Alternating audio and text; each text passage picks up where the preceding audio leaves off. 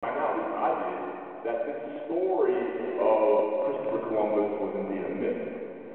And that in actuality, which explains why we call Native Americans Indians, he was lost and stubborn about being lost. And that the consequence, unfortunately, of his stubbornness and his discovery, however accidental, of the New World, or as one of the consequences, a whole generation of people were decimated. This is why in South America, parts of South America, on the day we celebrate Christopher Columbus as a hero, they celebrate what they call the Day of Colors. The day where slaves came from other cultures and mixed with their culture. They commemorate the disease, the enslavement, and the oppression, and the genocide. And for me, as learning this was shocking, because I trusted my teacher, my mother. The school teacher was my third grade teacher, who also taught me that Christopher Columbus was the hero that discovered America. And so, 17, 18, I was extremely disappointed. But I also learned this lesson about not taking everything that people feed you. There's an old Roman proverb that even your mother will give you poison. And it opened my eyes to this whole concept of education and learning about other things, learning about other people. And when I became Muslim, when I was 23, that idea and that experience is what painted my interest into Islam and what continues to paint my experience as a Muslim today. I don't take everything that people give me, especially on face value. It is this experience that I had in learning about Islam, because like many of us, most of the information that I got from Islam, from the media, from TV, or from what I kind of saw in the neighborhood, I had friends that were Muslim from various traditions. And so I took all of those things and formulated an idea of what Islam was and who Muslims were. And when my paradigm was shattered by Christopher, it allowed me also to embrace Islam for what it was and for what it wasn't. And I understood that Muslims and Islam as a community, a worldwide community, not monolithic. I understood that and learned that there are different traditions within Islam, and that one Muslim doesn't necessarily resemble the other Muslim. And what it helped me do was it helped me learn and practice Islam for what I understood that it was. What I understood that it wasn't was what we often see on TV, what we often see in political discourse and debate.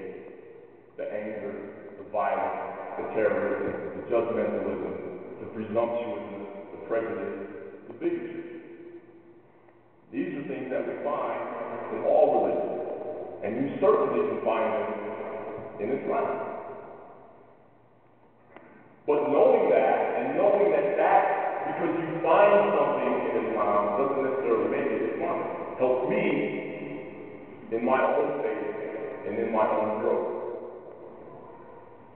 There's not much that Dr. Hamid said about quote-unquote rappers, and I'll come to why I say quote-unquote rappers.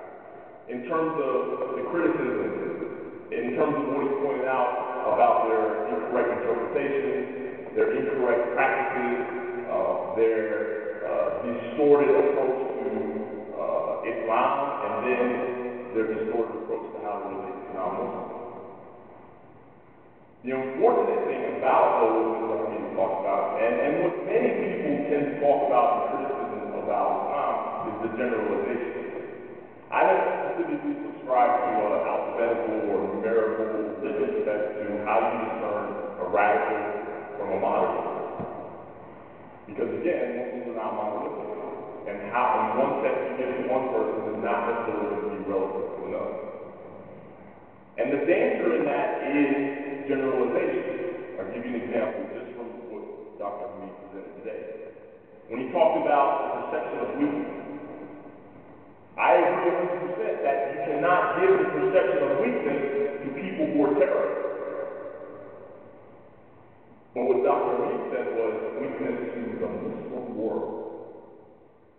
Now, the Muslim world is comprised of roughly 1.5 billion people. There's a difference between showing weakness to people who are your enemies, who are criminals, who are terrorists, and generalizing that to a whole group of people who apparently ascribe to the same belief. There's a problem with that. Now, in the flyer and some of the information I saw about today's event, it was one of the bylines was teaching Americans or showing Americans what they need to know to keep America safe. I'm an American, so sitting there and listening to what Dr. Hamid presented, I would at least accept that and talking to me because I'm an American. And I'd like to be safe, so I would think that I'm going to hear some advice about being safe. But what I heard made me scared. And I'm a Muslim.